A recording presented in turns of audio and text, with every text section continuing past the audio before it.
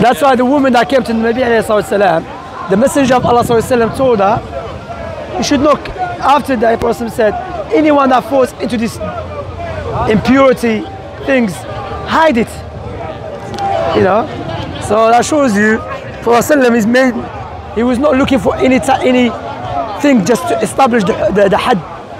Even there's narration, repel away the had by doubt. I mean the punishment by doubt. So the us is to hide, you know.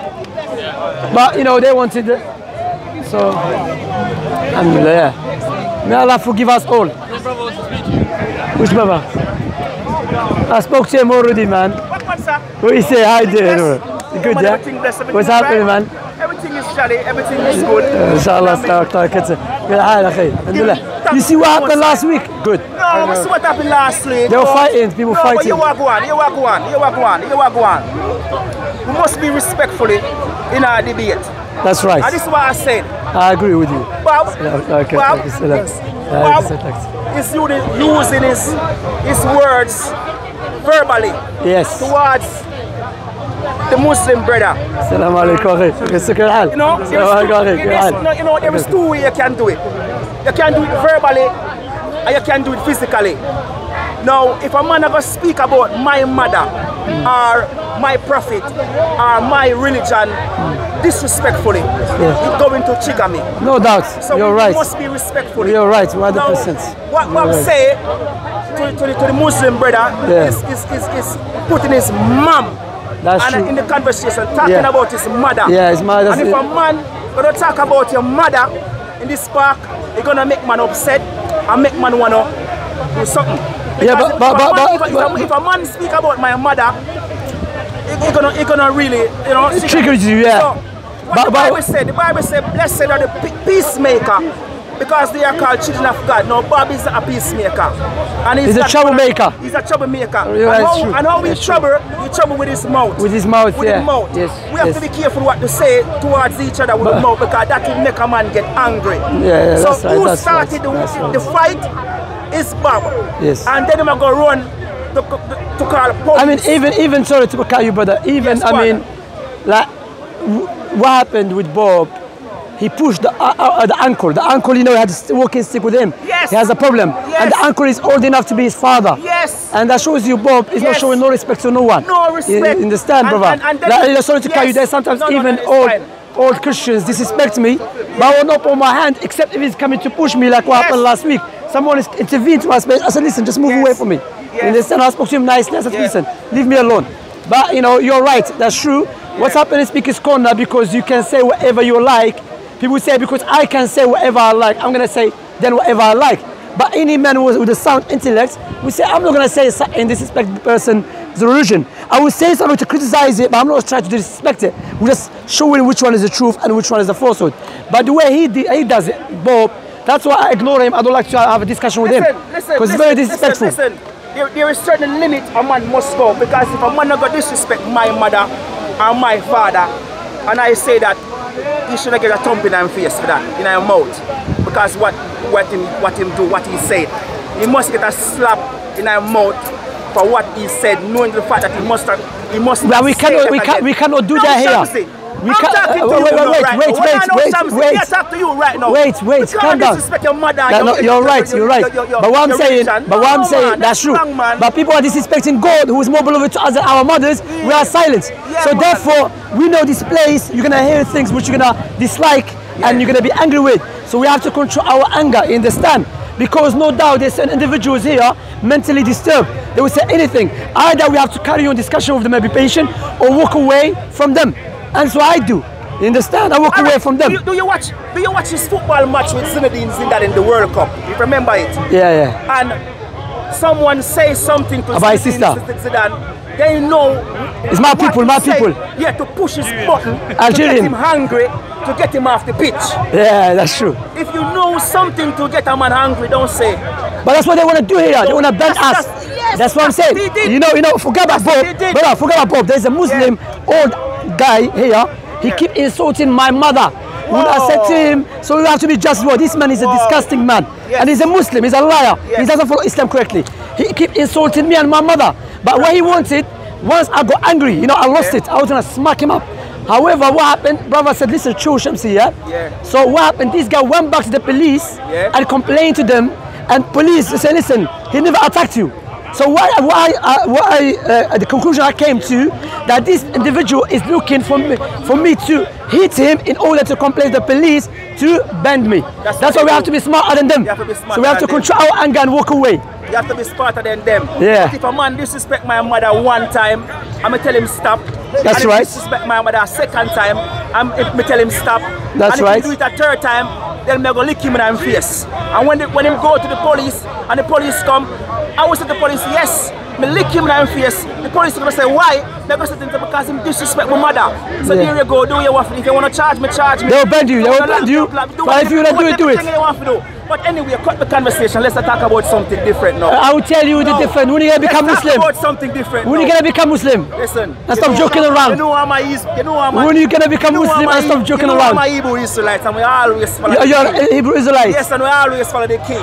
Who's king? So step by step. Brother, step by step, please stop it, because I'm gonna start shouting as well.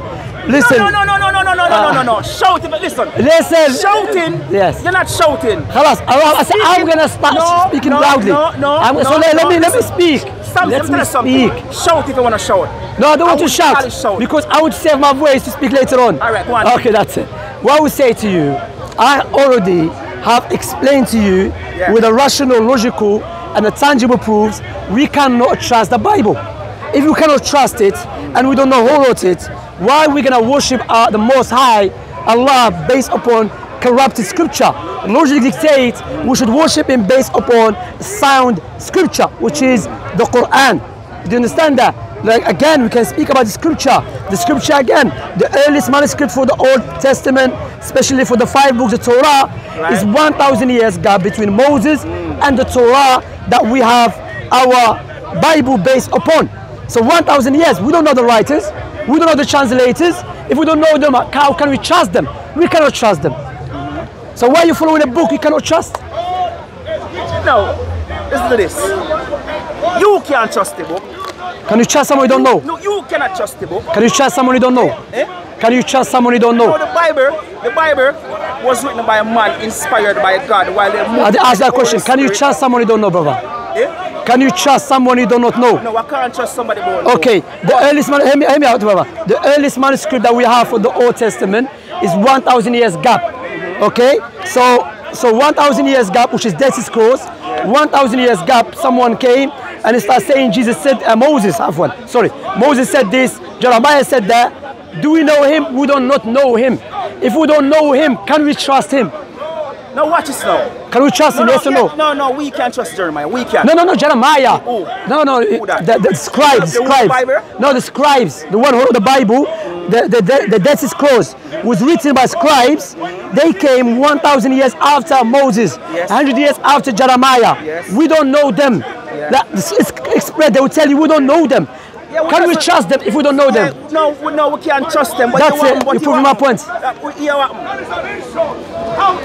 When they write, man write the Bible why they move by the Holy Spirit, inspired by God, why they move by the Holy Spirit. So if you, I'm an Hebrew Israelite, so if you look on our life and on how we live 400 years in slavery, and if you read the Bible, what's going on today in the world and what's going on back from, there's a prophecy. The prophecy, so we can see what's going on in the world and what's written in the Bible. It is true. Listen, Hebrew Israelites. When we're talking about all the prophets, when we're talking about all the prophets that in the Bible, everything that was written in the Bible is coming to fulfill. So can we trust the Bible? Yes. Can you? No, wait. Can you? Don't. You made a claim. You said there's a prophecy which is being fulfilled because because of the Hebrew Israelites. The Hebrew Israelites, especially this movement started in Harlem, in America. Hebrew Israelites, that the true Hebrew Israelites are black people. This movement doesn't make any sense. Do you know why? Because they believe they were enslaving the people before.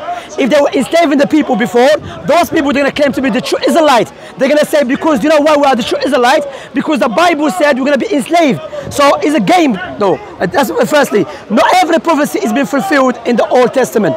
That's firstly. Secondly, many prophecies in the Old Testament came before. For example, the earliest manuscript we have 1,000 years, yes? 1,000 years after Moses. So he's saying something already happened.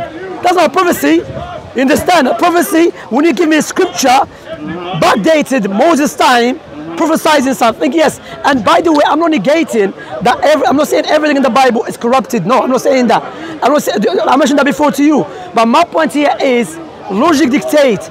Can we trust the Bible that was written by people who don't know? We cannot. And we can prove from within, we don't know. The 5 books was given to Moses, correct? The Torah, which is Deuteronomy. Okay, if the 5 books was given to Moses, at the end of the Deuteronomy, it says Moses died in the land of Moab. And it was 100 and something. And the Israelites cried for him. Since then, there was no prophet like Moses. This passage is clearly was written way after Moses, because it says, since then, there was no prophet like Moses. So do you know who wrote that passage? We are talking about the book of Moses. Deuteronomy. That it says Moses died in the land of Moab. He was 150 years old. The Israelites cried for him. And since then, there was no prophet like Moses. If you die today, I cannot say, what's your name again for going there? Sorry. Ben Israel. Benny? Ben Israel. Ben Israel, yeah? if you die today, Ben Israel, yeah? I cannot say, hear me out.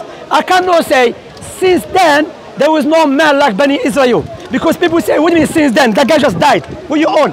But since then indicates what? A long time.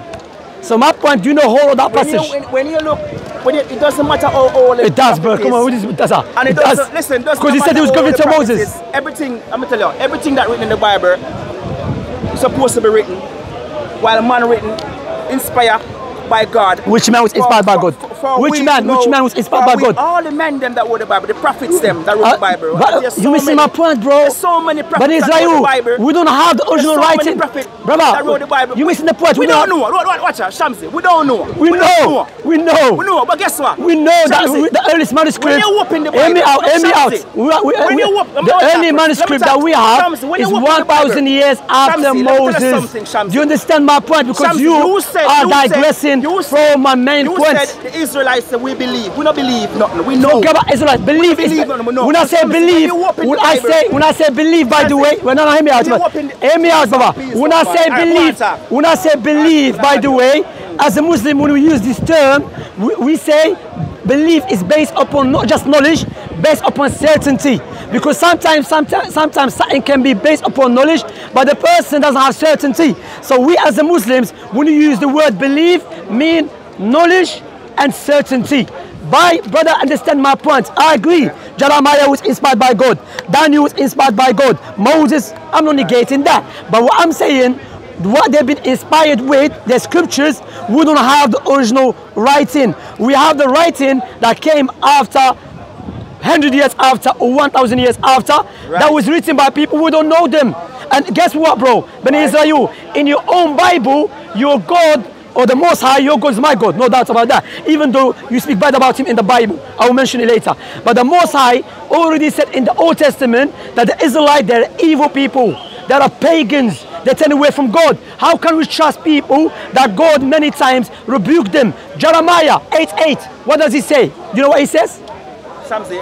Do you know what it says, yes or no? Jeremiah said a lot of things. No, I didn't say. Jeremiah said a lot of things. I said 8:8. What he said? 8:8 he says, how can we claim that we have the law with us when the pen of the scribes have changed it? Where in Jeremiah it say that? I just said 8:8. 8:8, okay. Yeah, he says, how can we claim that we have how can we claim we have the Torah with us, the law in the Torah, when the lying scribes have changed it? And that's what Allah said in the Quran. That's what shows you Allah spoke the truth. Allah said, يَسْمَعُونَ كَلَامَ اللَّهِ ثُمَّ يُحَرِّفُونَهُ مِنْ بَعْدِ مَا عَقِلُوهُ. That they hear the speech of Allah and they change it after they understood it. Shamsi, they understood it. The Quran is for you. No, Quran is for all mankind. No. Listen, yeah, it is. يا بني إسرائيل اذكروا نعمتي التي أنعمت عليكم وأني فضلتكم على العالمين. Allah said, all the Israelites, remember my favor on you. Right. Shamsi, the Quran is for you. The Quran is for you. And the Bible is for me. On the balcony. But listen to this, yeah. There's some. No, Quran's for everyone. When you said me and you have the same God, why that the one there? We don't know about that the one there because guess what? I believe in the Quran say one thing, and the Bible say a different thing. Yeah, because the Bible is that's not God's words, not all of it. That was the word of another human being. Now you trust the Quran. Yes. And I trust my Bible. Yeah. No. How can you say you cannot trust it? When the Quran, no, I said, we're going on the corner, I trust my Bible and you trust your Quran. Do you know the writings of the Bible? The Old Testament. No, listen to this. You're not listening. No, after that you go, inshallah. No. Yeah, we just. Come on, man. You're not dealing with the poet. You're not being sincere. You've been not being sincere. You're not being Israeli anymore. You بلعون بعلم بني بعورة. Before you go, you trust the Quran? Good. Yeah. Love that. No doubt about that. And I trust my Quran. Good. You trust the Quran? Anyway, no, I trust the Bible. Allah made this in the truth. Allah made it in the truth. Listen to me. Allah made this in the truth. Some scripture. Allah made this in the truth. He said I'll trust my Quran. My Quran. Shamsi, yes, he just his Quran. I want you to go. You know, let me talk. There's certain scripture in the Quran. Yes. That say the same thing that is in the Bible. Yeah, that's right. And I believe it. That's right. And when you look at certain thing about Islam and how it respectfully and how the ladies dress and so forth, yes, you get that. We can accept that. Yes, that's what I like about you. Also, yes. I will always follow Yahshua. So I have a Quran and I have a Bible, and I don't disrespect none of the books. Yeah. So when you read the Quran, you understand the Bible good, and when you read the Bible, you understand the Quran good. And I truly believe that your prophet Muhammad, peace be upon him, he was trying to do good amongst his people. Now listen, we never come to talk to you about that topic. I wanted to come to you to talk about the topic why I come to talk to you. The first time I speak to you, I'm going to make it quick. No, but let me make something quick. No, something quick. One. You know our Muslim scholars, they were asked, is it permissible that, because we don't believe the Bible that we have it now is the original word of God, it's been corrupted, can we step on it? He said no, you're not allowed to step on it. That's our Muslim scholars. You understand? Because why? It's still, you cannot disrespect people's books, you understand? So what I was going to say also... You know why they're corrupted? No, hear me out. What I'm saying to you, what I just did, I'll show you from outside sources, from within the Bible sources, that the Bible, there's corruption and it cannot be trusted. And you trust it because you are looking at the Bible something which is part of your heritage as a Hebrew Israelite. And in the Quran, Allah spoke to you in the Quran. He said, Ya bani Israel, dhkuru ni'mati allati an'amtu alaykum. Oh, the Israelites, remember my favor upon you. Remember my favor upon you. But what is Allah's promise to Bani Israel, to the Israelites? Ufu bi'ahdi, ufu bi'ahdikum, wa iyaya fattaqun. Fulfill my promise, I will fulfill yours. What is the promise of Allah? That there will be a messenger coming after, and it's upon you to aid him. You understand? When you say the Prophet Muhammad is in Isaiah 42, clearly speaks about the Prophet Muhammad. Okay? And what I'm saying, brother, look into it. You keep telling me you trust it. I know Jalama was inspired, but I'm saying the Bible that we have now, printed Bible, is based upon a manuscript that was written 1,000 years after Moses, and we don't know who wrote it. Rome tried to corrupt the Bible. Yes, you know why? Because not just Rome, many people. No, you people try to corrupt it. They don't want the original people to know. You tried. God said you. In the Bible said the Israelites. But we know the truth. But it's why you listen. God in the Bible said you tried. But we know the truth. We know the truth. So you tried. You corrupted it. They tried to corrupt it. You corrupted it.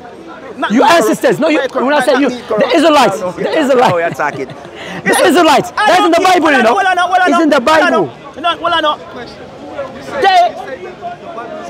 Yeah. No, they try to corrupt. No, I've already told him. I've told him already. There are certain things I do accept in the Bible. For example, I do accept that when Moses said the first commandment to worship God alone, that goes in line with the Quran. You understand? But what I'm saying, hear me what I'm saying. When you look to certain things in the Bible, it goes in line with reality. You cannot deny it. You understand? But it doesn't mean everything's inspired. But my point here, when I use Isaiah 42, it came way before Prophet Muhammad. So it cannot be written by Prophet Muhammad. Likewise, it cannot be written by people that they will be enemies of Prophet Muhammad and speaking, he will be a prophet of God. Yes. It's trustworthy. No, brother, I just told you. Yeah, yes. I told you about. There's certain things I accept in Isaiah. Yeah. Yeah, certain things I don't accept. Certain things you don't accept. I like me, there's certain things I accept in the Quran. Like, sorry, do you accept, for example, sorry brother, yes, sir. do you accept in the Bible when God said to kill babies and children for the sins that was done 500 years before they were born? Yeah, I accept it. Huh? I accept it. So in the Bible, in Samuel, the reason. Second Samuel, if I don't remember exactly. Brother, 15. Hear me out. Israel, the children of Israel, they push us to go worship Baal. Okay, wait, let me. Moses said, go and kill them and wipe them out because they push us. That's not the reason. That's not the reason. That wasn't. You talk about the Bible. Get the Bible, Samuel 15. It's gonna be long because you want to go. No, I'm gonna stay. I'm gonna stay. Wipe out all of them. You're gonna go. I'm gonna stay. They sin against God and they make the children of Israel sin against God. Is it stick of Moses? So God said, yeah man, it's that's not stick of Moses, it's stick of Britain. No, this is Murad. Because when the Christians they come in the park and they try to fight, we use the rod of Moses against them. Yeah? We make peace. Brother, what I was going to say, in Samuel, the reason, 2 Samuel 15, yes, is it second or first, one of them. It says, God said to Saul, yes, or God said to Samuel, that God has anointed Saul as a king over the Israelites. Now, and he said, go kill the Malek. Why? Because 500 years